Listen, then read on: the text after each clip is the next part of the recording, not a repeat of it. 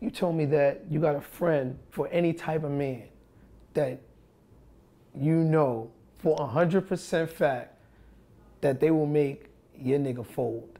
Yes, because when women tell me my man don't cheat, I be like, sis, I promise you, I call out one of my girls, you tell me where he gonna be, I bet you she will break him. I promise you.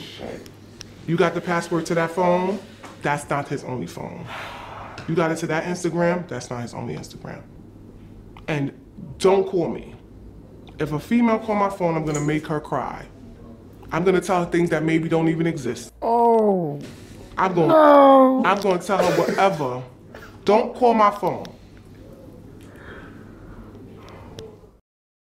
What's good? My name is Chris Dollaz. This is Trappin Anonymous. Welcome back to another episode. Thank you everybody that's been here supporting us, keeping the movement. We definitely appreciate y'all. Please make sure y'all go follow Trappin Anonymous on that Instagram. Go follow Breakbeat Media. We appreciate everybody that's been watching and just supporting and just, you know, bringing these topics to life, you know, like what more can we ask for?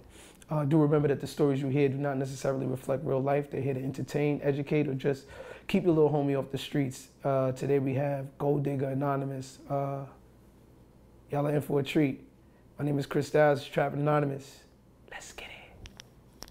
What's up? What's up? So, I like to jump right into my episodes. Get it. Today is not gonna be anything different. So you got this thing called the triple D's. Talk to me about that. What is the triple D's for my listeners? The triple D's are dick, dollars, and dates. Dick, dollars, and dates. Okay. So, first of all, how do you get to that perspective? What brings you there? Okay, when you meet a man, right, you know he's trying to give up some dick. But along with that dick, I want dollars and dates. I still want you to wine and dine me. I still want you to give me money. I still want to do things as if I'm your girl without the responsibility of being your girl. So dick, dollars, and dates. How did you get to this way of thinking? What happened along the way to where you thought like a relationship is probably not for me? I'm gonna just see if I could just get dick, dollars, or dates. My best friend is a male. One of my closest cousins is a male. I'm surrounded by men all day. So I see things that they women will never see. So I have an inside look on things that most women will never be able to know. So I was like, I don't want to be her home, crying, upset. So I can still get the same thing she gets, except the headaches and the tears. But is there a part of you that wants that relationship? Is there a part of you that wants to be sort of monogamous and have the guy of your dreams and, you know, spoiled? And I have it. When I'm in a relationship, when I meet a man who's he's single and I'm single and we vibe and he still gives dick, dollars, and dates, then maybe I'll keep him around longer. So I've had that, but then if he F up, I'm out. Are relationships off limits for you? No, they're not. What was the best arrangement that you had with the guy? He bought me things. He flew me out. He had a wife. She was home, literally cancer, dying. Oh my God. And she couldn't do anything for him. So I kept him happy. Morally, sometimes are you there like, you know, his wife is dying, this is kind of effed up? No, it's like the drug dealer is effed up when he's selling drugs to the community. Same thing. You don't think about it. You think about what you're going to benefit from. She's dying. Her time is up. I'm going to die. My time is going to be up. She was dying. He went home. I sent him home, but I had fun in the daytime. She couldn't do that for him. Did she know about you? I don't know. I don't ask her about her. What happens when you sort of get tied up into this lifestyle? Like, what happens when you actually like the guy but this arrangement is happening? Are you able to always cut it off and make sure that it never intertwines? Or do you sometimes say, damn, I got feelings for this dude? Like, you know what I mean? I can't just keep using him for his money or the dates or the attention. You know what I'm saying? If he has a girl, I'm gonna always use him for those things. I never, ever want him for myself. If he has someone, a wife, a girl, whatever. I always just want him for dick, dollars, and dates, and I send him home. And I never want him to be mine, because I already know that if I'm number 2 and she's number 1, when she no longer is number 1 and I'm number 1, the position is now open again for number 2. Does monogamy exist? No. You can't just say that so confidently. Like, there is no couple in the world that is capable of having a monogamous relationship. For like 3 to 5 years, yes. After 5 years, no. One of them will go test the waters, rather it be from someone that they just met or someone that they always loved. There's always that person that you're in love with that they really have somebody else that they love, they just can't be with. And when he or she comes around, that person is gonna always get that person. Why are you so convinced of this? Because I know it, as I am that person as well. When I'm in a relationship, it's this one guy, I never go around him. Because he's my guy that no matter what, he always can get me. So I stay away from him.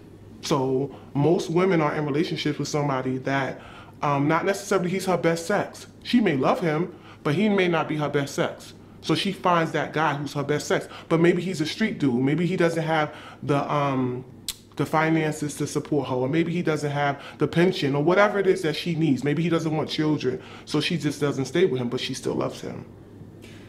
How many guys would you have on your roster at one time? Sexually? Sexually. The most, 2. I never go really over 2. And they're never back to back, because remember, they have girlfriends and wives, right? So say I have sex with somebody July 1st. I may have sex with somebody else July 28th. But I also go time when I don't have sex with anyone, and I'm celibate. And you're still able to get this money and... From older men, yes. But not the younger ones? No. The younger ones, you get, they want something after a while, yes. They gonna leave with something. Absolutely. You know, it's so funny. So when I think about this, what is the largest age gap that you've dealt with a guy, you being the younger one and him being the older one? Sexually? Okay, let's go there. Sexually, I want to say about 9 years. 9 Financially, he was like 25 years older than me, maybe, and I couldn't. I was trying. That whole sugar daddy thing doesn't work for me. Gives me daddy vibes. They have the blue coming around the eyes. They have the throat, like it's not for me, right? So you could get money from them instantly. You go out on a date. Oh, you like that Coke, baby? Yeah, okay, get it. You like that sugar? Get it. But then when it's time to get down, to give the I can't. So I left him at the airport. I couldn't. He wanted to fly me. I was ready. But I was like, I gotta sleep with him? I couldn't. I can't. 2 things I don't do is old and Caucasian. Wait, so why would you have him pay for everything and have everything lead up to that moment to just leave him at the airport? Like, why not just be like, fam, I can't do this? I didn't even know how to say it. It was the day of, and I wanted to, and I punked out. I was like, I'm gonna go on this island with him, and I gotta sleep with him now, right? I was like, nope, can't. Vomit. It's gonna be nasty. It's gonna be like my father. Speaking of which, what are y'all relationships like? Me and my dad? Yeah. We cool, you know, he's, I don't want to say what he is, but he's not from here. And he has a different mindset than Americans. So, I mean, we cool, but we're not like daddy, daughter, no. You know, we speak, birthdays, holidays, but he's not like, oh, my daddy, but I still don't want to sleep with somebody old enough to be with him. Be him. Right. No. Do you think you and your father's relationship has impacted the way you see relationships? Or does it have an effect on it? Not really, because in my dad's relationship, he's actually what I think he's faithful, right? I think my dad is a faithful man. He's God-fearing. But his wife, on the other hand, she wasn't, right? So she had a whole nother relationship while married to my dad. So I always tell people, if the man is not cheating, sometimes the woman is. So I think my dad is a great man. He as far as he takes care of the kids that lived with him, he cooks, he goes to church, he comes straight home. But he married someone who he wasn't enough for. Yeah, when we were speaking earlier, you mentioned to me, even if the guy is the one that is committed, then the woman is the one that isn't. Like, it's no way that both people are 100% committed. Not after 5 years, no. Okay, you're giving it that 5-year window. 3 to 5 years is rough. Like by the 3rd year, you start to realize, like, is this really working? I don't really like the way he or she does this. They nagging too much. 5 years is like, yo, am I staying? Right? So I feel like most people are staying because of the mortgage or the children, or at this point, it's probably cheaper to keep her. But that's not always your person. If you didn't get them young, maybe y'all both came out y'all both broke each other's virginity. It's a possibility one of y'all gonna get cheated on. What's the youngest guy you've dealt with? He probably like 6 years. I'm older than I look, and I have a son that's grown, so I don't like young boys. I don't want the dude that's like his pants is hanging down. He needs all the designer sneakers. Like, I gotta deal with that with my son.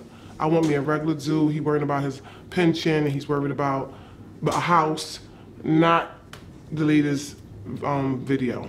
Speaking of your son, what do you say to him? What sort of example do you feel like you leave for him, you know, when he comes to dealing with other women, and maybe he wants to bring a girl home, or, you know, because he has to watch his mom. He has to sort of, that example that you set for him, do you think that it sort of negatively impacts him or positively impacts him? The men that have wives or girlfriends don't get to meet my son, so he don't see them. They don't come to my home when he's there. The ones that were my man, then he knows that that's my man. Mommy was with him 3 years, 5 years, whatever it is. But from a young age, I made my son, when he was like 12, buy a girl something. I was like, you like her? Buy her something. So my son knows that you want to play, you got to pay a few dollars. Yeah, he knows that. I think all men should know that. Right. Sometimes when you dealt with the older men, you couldn't give yourself sexually. So what does it cost you? You know, and cost is just it's just a variety of things. But what does this lifestyle cost you? Cost me? Nothing. It costs them. I'm getting the same thing that most men, women is getting, minus the tears at night, asking you where you going, what time you be home, checking your social media. I don't get that. I get the vacations, I get to be with him, because most men, they tell their woman they're going on a business trip. They tell them they're going away with their kids, and they don't. It's ways around it.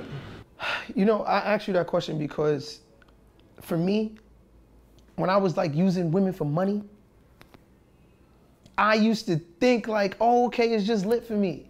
It just is what it is. I don't care. I'm getting trips, I'm getting paid, I'm getting clothes, I'm getting all of these things, but then going to sleep and waking up next to somebody you don't really like, that costs. Or just talking to somebody that you know you're not really feeling like that, but you got to entertain their jokes, knowing you don't want to really walk down the street with them. That shit is taxing, and it don't be worth the bread. You really reach a point where you like, you know what? Fuck your money. I can't do this with you because I'm not into you. So when I say, but you never heard me say I didn't like them. Never said that. The ones I don't like, I don't date. The ones I like, I date. He just happens to have somebody at home. I like them. If I didn't like them, I wouldn't even be around them. So I'd be like, oh, he's cute, he's swagged up. He tried to holler, I don't holler first. I'm like, oh, you got a girl? Yeah, but you know, it's every dude's story. It's rocky, whatever. You know, we going through some things right now. Correct. Right now, we just going through something. But I liked him, right? So I just know, though, I keep in my mind that he doesn't belong to you. So you never deal with a guy that you don't actually like? No. Because my body won't open to him naturally. That's why I didn't go on the trip with the old man. Because naturally, I cannot spread ego if I don't like you. I have to like you. I need to kiss you, hug you, look you in your face when I'm riding you. I need to be able to do that. So it's not just using him for his money. His money is a part of it. But you're not gonna come to my house or meet at the telly or whatever we're doing and dick me down and go home. And I get nothing. I don't need it that night. Like, if you're somebody who's gonna stay around, I don't need it that night. But if I say, oh, babe, I wanna go to Bermuda, whether you could come or not, I wanna go. Because I can also afford that myself. But I feel like men expect women to, like, cater to them, and you got a whole girl at home. But you paying her mortgage, you taking her on trips. What I get other than your sex?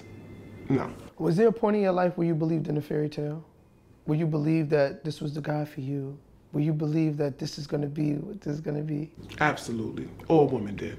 I believe that. And he told me one time, he said, I'm going to cheat until my dick fall off. Oh.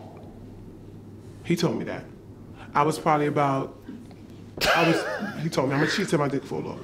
What? I promise you, he told me that.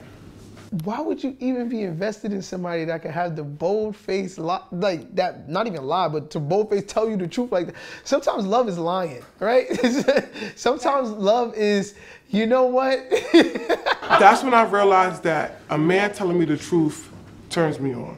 That's when I realized something is wrong with you. Him telling me the truth, I was like, oh, okay. Now I knew where I stood, right? But I felt like my love language is protection. So as long as he makes sure I'm good, he tells those other chicks, like, listen, when I'm with her, don't speak to me, don't call me after 7. I was good with that. So when I'm walking down the street, I see girls looking at him, and I'm like, all right, you probably had him yesterday, but you can't speak to him today. Mm-hmm. And that's okay for me. So cheating is not a deal breaker for you? No. It depends how long he cheated. It depends if she got pregnant. It depends on if he was loving on her. But if he just had some little sex here and there, I want my man to have sex with one woman, one time. Mm. Don't be staying. Get in and get out. Don't stay. I was speaking to you earlier, and we sort of got into the conversation about if women have that capability. To? Just sort of have sex with one guy and move on. And have a sex with another guy and move on. Not feel anything. Not, you know, because we said that guys could just have a fling and feel absolutely nothing for the woman. Do women have that same capability?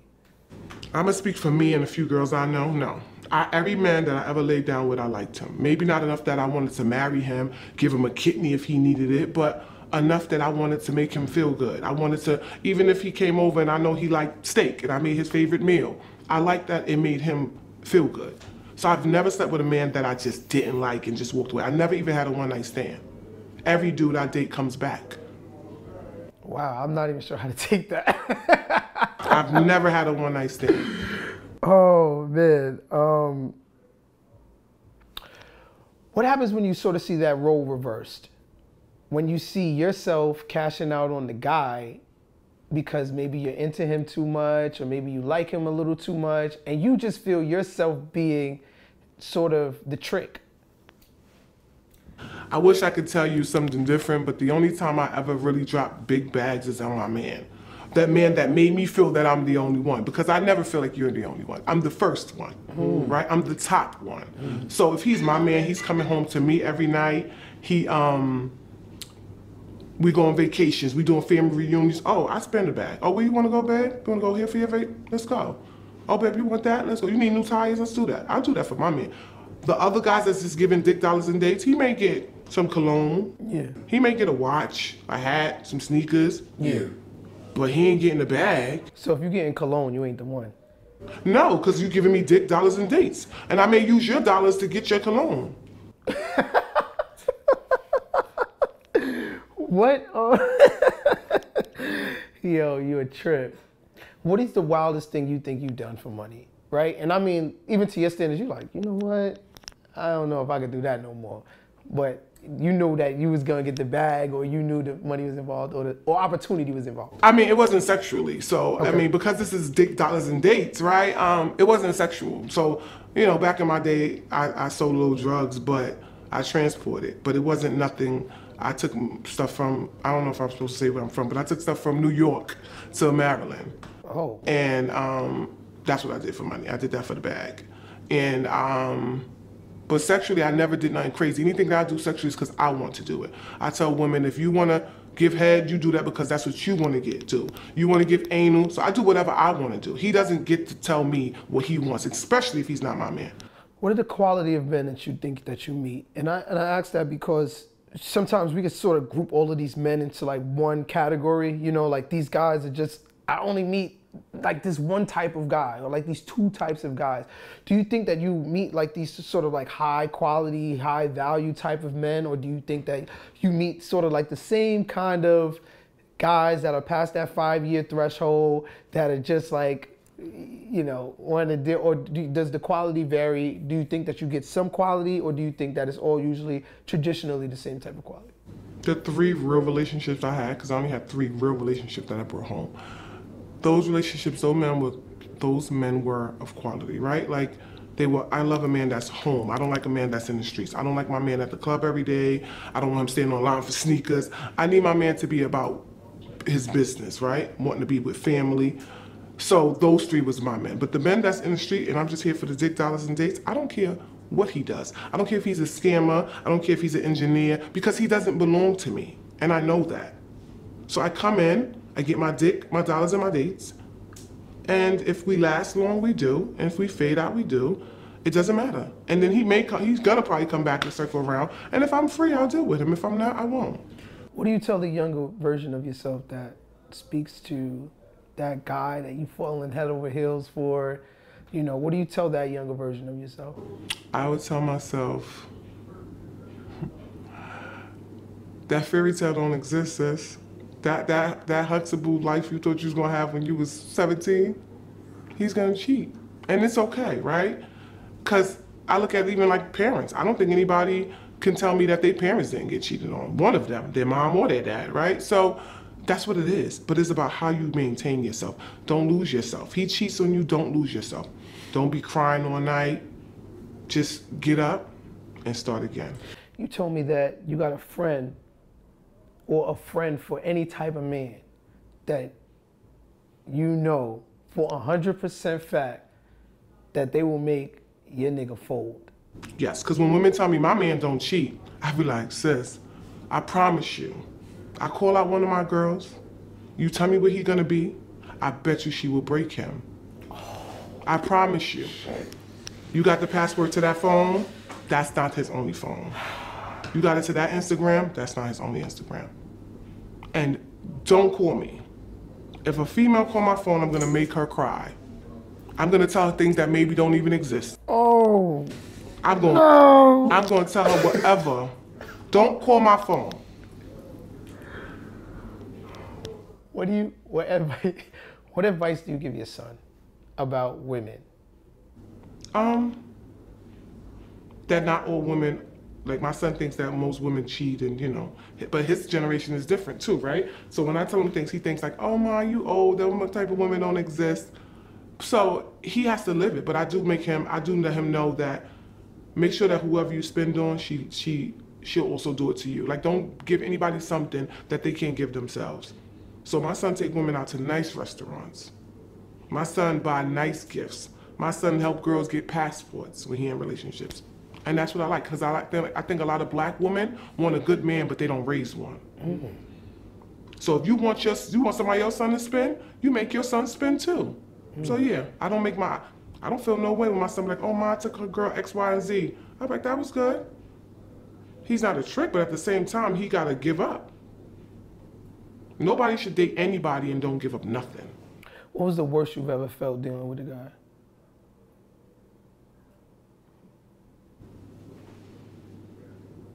Probably staying as long as I did. Wow, it's interesting. And it was my son's father. I asked you the worst experience you had with a man, or the worst time that you had with a man, and it was the fact that you stayed too long. Because this life sort of has you in and out quickly. Next, what's this? Nope, got that, nope. And the only regret you really have was staying too long. So you was meant for this life. Mm-hmm. I was. I don't think everybody's meant to bear children. I don't think everybody's meant to have a house and a white picket fence. Just like I don't think everybody's meant to be married. I think people do it because that's what we're taught to do. They don't do it because that's what they want to do. They feel valid. Most women feel validated by having Mrs. in the front of her name. But at the end of the day, she goes home to a house of horror, and she's miserable. I don't want to be miserable. But if I find a man that I love and he knows how to cheat and protect my peace, because I'm not asking him not to cheat, I'm asking him to protect my peace. If he knows how to protect my peace, we good. But the moment that you don't protect my peace, I'm gonna turn this mother upside down. They're gonna wanna know how old you are. They don't need to know that.